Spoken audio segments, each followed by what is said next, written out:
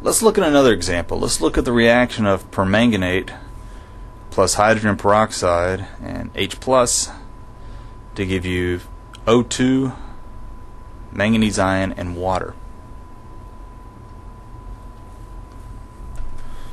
Now you'll notice this is a net ionic reaction, which are very common for redox reactions.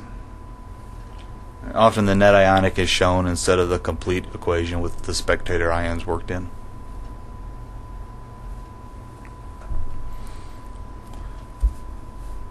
So starting with manganese, or permanganate, excuse me,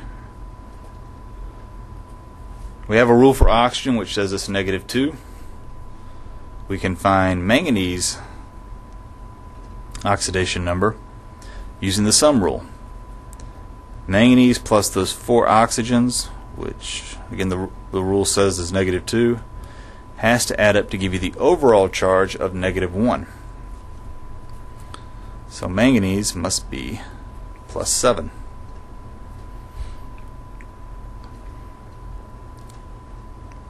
Alright, looking at hydrogen peroxide, we have a rule for oxygen that says it's -2. We have a rule for hydrogen that says it's +1. However, in this case, if you look at the sum rule, those 2 hydrogens and those 2 oxygens aren't going to add up to give you the overall charge of 0. Again, it's 0 because it's a neutral compound. So this is an example of having to remember the priority sequence. So you have to remember it's F, H, O, and the halogens as far as priority goes. Hydrogen has a higher priority than oxygen, the way the rules are given. So that means hydrogen is going to keep the +1 oxidation number,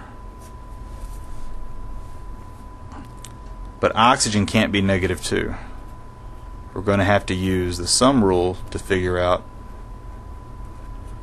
the oxidation number of oxygen, which in this case turns out to be -1. And don't let that throw you. Again, we're not dealing with real charges here. This is a fake charge. And the fake charge can be pretty much anything.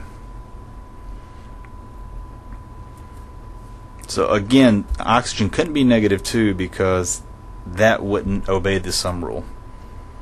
So that's when you have to think about priority. So hydrogen's going for H plus is a monatomic ion. So whatever the real charge is, that's going to be its oxidation number. For O2, that's the elemental form of oxygen, so it's going to have a 0 oxidation number. All right, manganese 2 plus is a monatomic ion, so again, whatever the real charge is, that'll be its oxidation number. For water, we can start with the oxidation numbers that were given in the rules. Oxygen's -2, hydrogen's +1. This time, though, there isn't any conflict between the 2 rules because they do add up to give you the overall charge. So you don't have to worry about priority in this case because the sum rule works out. So looking to see who's being oxidized and reduced. First off, notice that hydrogen stays +1 in every case. And for both the reactants with hydrogen, they're +1, and water as the product, it's also +1. So hydrogen is not undergoing either. So if this is a redox reaction, it better be that the other 2 elements where you see a loss or a gain. So if you look at manganese, manganese is going from a +7 oxidation number to a +2 oxidation number. So again, we treat these oxidation numbers just like real charges. So if manganese was going from a +7 to a +2 charge, that would require a gain of electrons. So manganese is undergoing reduction, so it's been reduced. The other element is oxygen, and if you notice, oxygen and peroxide has a -1 oxidation number.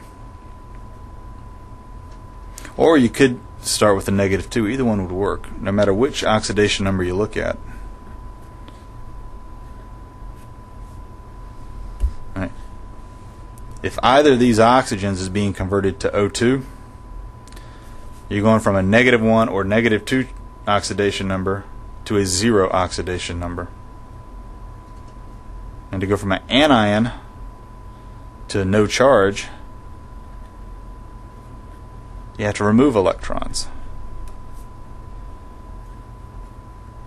which is an oxidation.